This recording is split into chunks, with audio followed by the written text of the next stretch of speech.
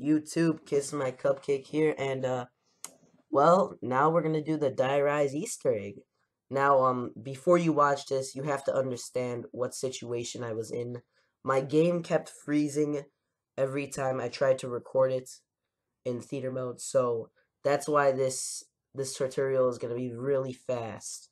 So you might not understand it. I understand that, but you just gotta understand. I believe it to a message to all theater mode players that it's probably because theater mode's not used to the fire in the dragon's mouth and the pylon lighting up. So that's why I think the reason was. So yeah, enjoy this tutorial and I hope you get it. Alright, so the first step, like all the Easter eggs, is building the nav card table. Then the second one is, well, there are symbols on top of all the perks. You must step on them at the same time, all four players. The first one is on Quick Revive. The second one is next to the nav card table, not nav card table, where the nav card spawns. The next one is uh by the Bowie knife. I don't know why they didn't show the Bowie knife, but there's a lot of things they don't show.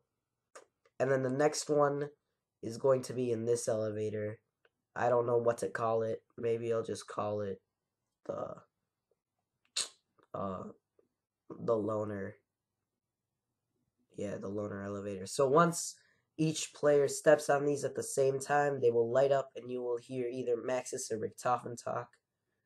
And then the next step is there are these symbols that spawn. They spawn in the same place and they're not in any certain order. So the order will change every different game. So our order was the one by the spawn or by quick revive was first. Then the second one was the one next to the pylon. I think nades spawned there, so by nades. Then the next one was on top of the AK-74U. And then the next one, the last one, was at the diner or the dragon painting, right under the SVU. Alright, so the next part is sniping the balls out of the dragon's mouth. Now this can be done with either the SVU or any sniper. Maxis will talk whether you get the SVU or the sniper.